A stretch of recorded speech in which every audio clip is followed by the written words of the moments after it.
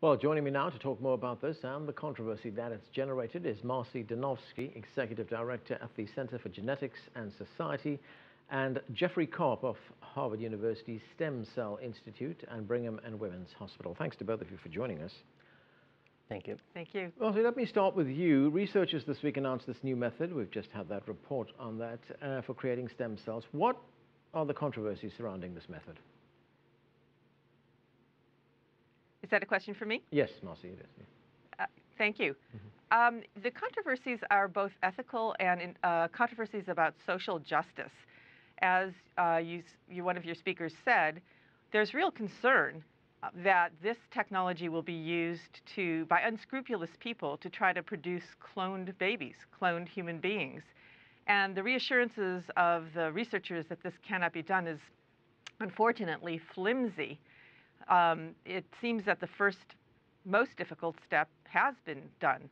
So we need to have a global agreement in place that human reproductive cloning is prohibited. Many countries have done that, but unfortunately the United States has not yet done that at a federal level, and that needs to happen along with global agreements right away. Then we also need to be very careful that we don't exaggerate the certainty or the imminence of medical treatments based on this method. Okay, Jeffrey Karp, is that where we're heading for cloned babies? And are controls actually going to prevent this from happening, or are there going to be rogue scientists who are going to create cloned babies no matter what the law is? Right. I don't think there's a single scientist, at least I don't know of any scientists out there who would be interested in pursuing reproductive cloning. I think that the very scientists who actually published this report have been trying to clone a monkey for 10 years, and they have not been successful. And they've also admitted that the technique that they've developed could not be used to clone a baby. So I think this is still a very far-fetched idea, but I think that the potential of therapeutic cloning is enormous. There's so many diseases out there that current medicines are not being able to treat. Alzheimer's disease, Parkinson's disease, diabetes, and I think that stem cell technology has the potential to treat many of these diseases. And with this new approach, I think that we bring these technologies closer to the clinic. Marcy, does that address the concern that babies will be cloned, the fact that it can't be done right now?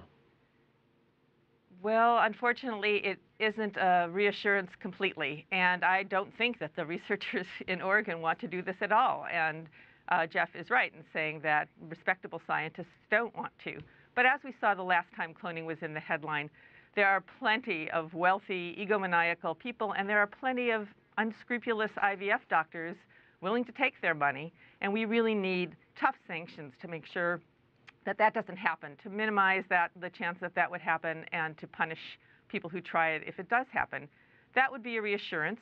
And that would be a reason to continue to do this kind of stem cell research. It's one kind among a number of kinds of stem cell research.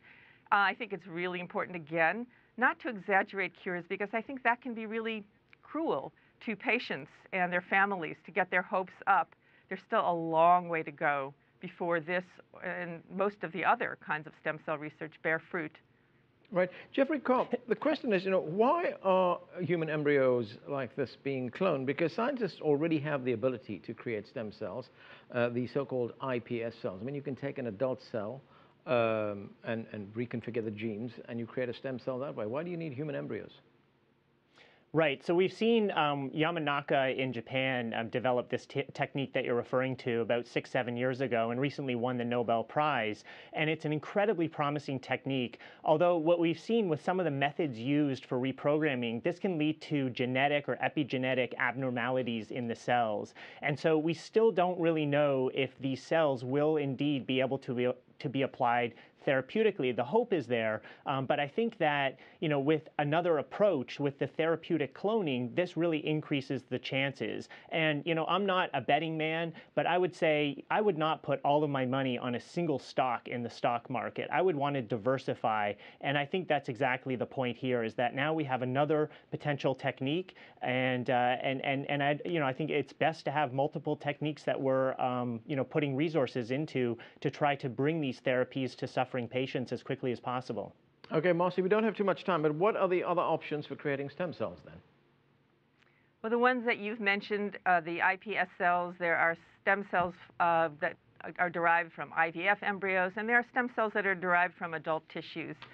Most of these don't have the ethical and social justice challenges that research cloning does have.